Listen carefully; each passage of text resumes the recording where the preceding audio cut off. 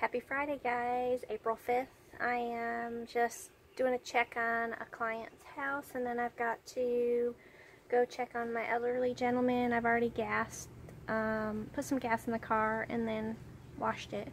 But I'm just checking on a client's house here, and I'm going to do a little bit of photo shooting. Not on me, but just photos in general. I haven't done any photography stuff in a while, and I love to just shoot pictures. So I'm going to take a few minutes and shoot a few pictures and the beauty that God has given us in the background. Beautiful palm trees. It doesn't get any better than this. The mountains are beautiful and the ocean is beautiful, and I just need both of them all in one place. And then I'll be living the best life I can live. So yeah, that's what I'm doing today on Friday. Just checking on this house, making sure things are secure and there's no issues. And then I'm off to visit my elderly gentleman. So, alright y'all, I will chat with you later. Hey guys, sorry. Getting it straight here, y'all. Home. I gassed up the car, I washed the car, I went and checked on my house, as you've seen. I checked on the elderly gentleman, and he kept bringing up going to lunch. I really didn't feel like it or want to, but I did. Took him to lunch. Then I had to go to Target, and then I came back. So busy Friday, and so that's what I've been doing today. Oh, so for lunch I had my brain just went dead. I had a salad, and then I had some sugar-free ice cream when I got home. So that's what I had, y'all, and that's all I got for this moment. Talk to you later. Filled up the bird feeder, y'all, for the birdies. I had her all emptied out. I usually don't keep filling it, but they looked so cute this morning, like they wanted some more bird feed, so I filled her up. Hey y'all, I'm going to show you a recipe for Hungarian beef steak with noodles, and this is going to be keto style. So this is a recipe that was handed down to me by an old friend a long time ago, and it's such a good recipe, so I'm going to make that today. And I have grass-fed organic sirloin tips, dry mustard, xanthan gum, it just calls for regular paprika. I have smoked. Oops, not Italian seasoning. That was accidentally got out. Salt, garlic, olive oil, and stevia. Sorry, it's not focusing. Stevia brown sugar blend. Ketchup I haven't got out yet, and the onions I haven't got out yet. And then a little bit of water. So that's what we're going to make. And then also I am going to make some spiral zucchini noodles to go with it. Okay y'all, we're going to go ahead and get that turned on and start getting the pan hot, and then we're going to go ahead and put in the beef tips. And I'm drinking a diet cherry Dr. Pepper. I know diet or sodas aren't the greatest for you, but every once in a while I just want one. So that's what I'm having. I'm going to put the sirloin tips in a minute, and I've got to chop up the onions. Alright y'all, I'm going to go ahead and put the sirloin tips in. Some good stuff. Wash my hands. Just going to break this all up. These are already tips that are cut up in little chunks. And I probably could have cut them up even more, but it's giving me issues. So let's just do that while it's in the pan.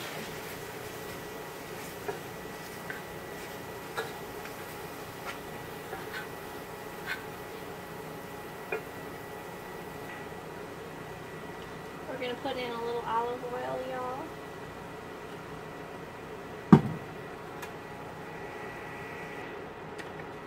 Okay, y'all, I went ahead and sliced those up better, these sirloin tips, because I would have figured they would have been a lot smaller in chunks, but they weren't.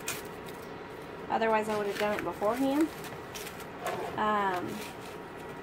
But they weren't. So I went ahead and sliced those up while they were in the pan. No biggie. It's not going to hurt my pan. It's a cast iron pan. Best kind of pans you can use for cooking. And now I'm just going to slice up this onion and toss this in there also. I got it on a lower speed, my induction cooktop. You guys are wondering, this is an induction cooktop. It's not the standard electric cooktop. It's an induction. So it cooks more thoroughly and has to have certain types of pans only. But this is the second one I've owned. I put one in my motorhome when I had my motorhome, and I love it. Cooks fast, cooks even, no complaints about it whatsoever. Easy to clean. Yeah. And because I can't use stainless steel pans, I use the cast iron. And I'm cooking these cutting these onions relatively large. It doesn't matter. Unless you like your bits of onion small, or you have somebody that's a picky eater, y'all, then you can cut them however you desire. But I'm just doing a quick cut. I did a whole onion in this, y'all.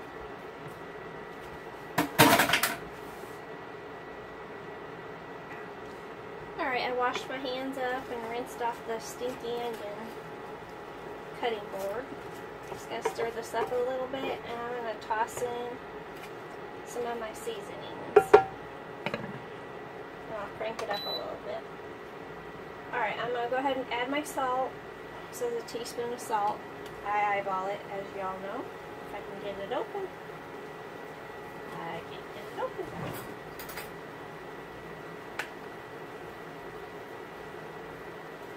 Oh my goodness. There's a lot of humidity in the air, so things don't work like they should. Be generous with your salt, y'all. That'll keep your meat tenderized. And then I'm going to go ahead and put in my garlic powder right now. You can use fresh garlic if you want. I'm using garlic powder.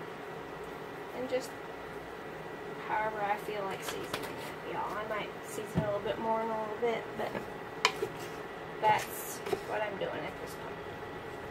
I'm just going to let this cook down, y'all, and I'm going to caramelize the onions a little bit, and then we will get on with the rest of it.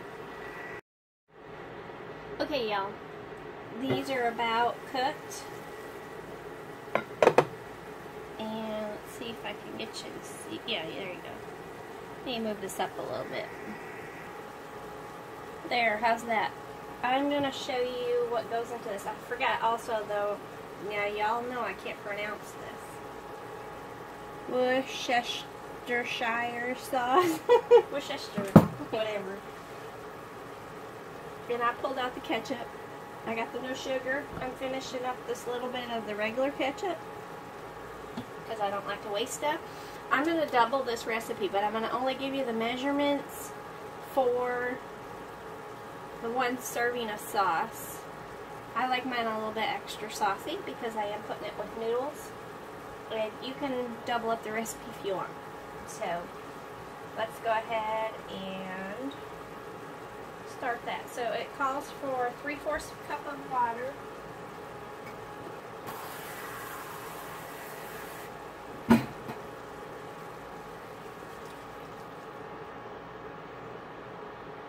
And then it calls for 1/3 of ketchup.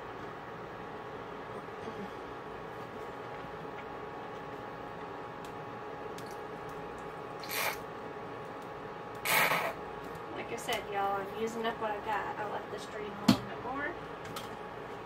Then I'm using my no sugar ketchup. 1/3 cup. And like I said, I'm going to end up doubling all this, but I'm just showing you the single measurements because I like a lot of sauce. And then it says 2 tablespoons of the brown sugar.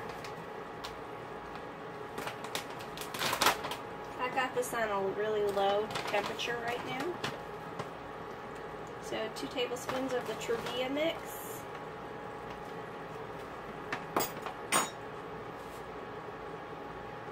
2 tablespoons of the Worcestershire sauce.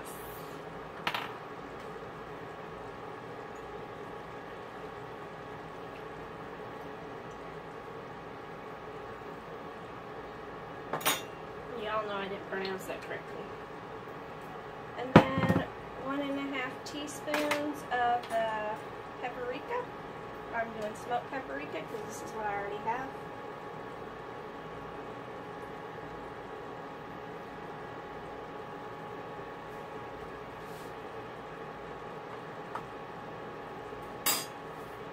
Already done salt. I'm going to do a teaspoon of the dry mustard.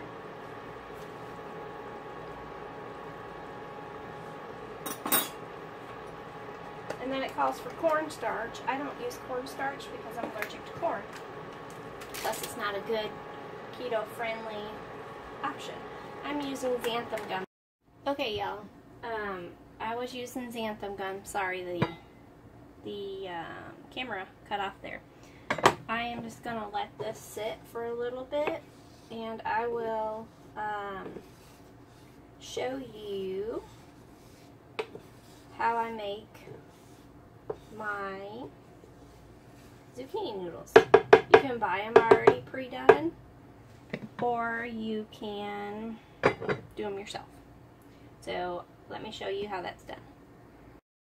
Okay, y'all, let me show you how this is done. I bought this. This is a zucchini, carrot, whatever you want to use it for, spiralizer to make noodles.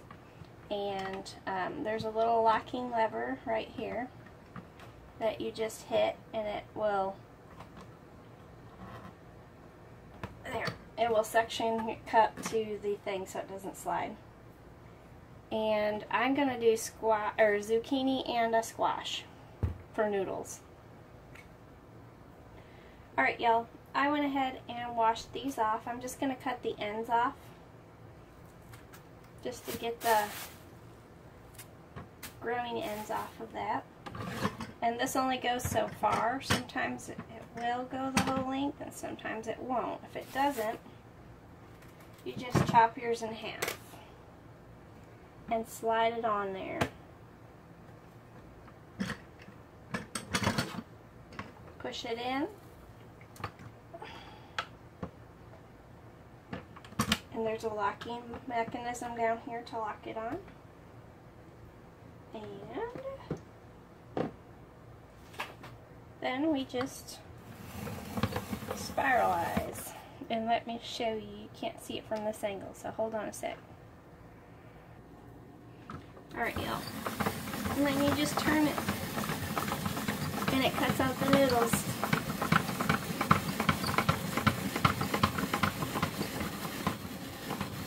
And just go slow as you get towards the end, because the little teeth are going to rub.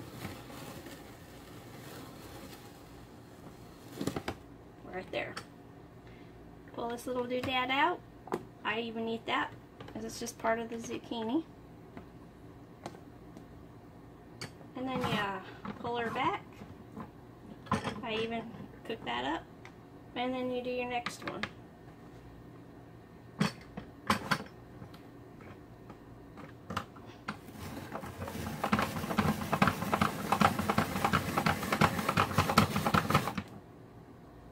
Alright, y'all, you can see I did the zucchini. Now I'm going to do the squash. It does up quite a bit. And I will end up eating this Hungarian beef stew or Hungarian beef steak for a couple days. So now I'm doing the squash. You can do whatever vegetable you like.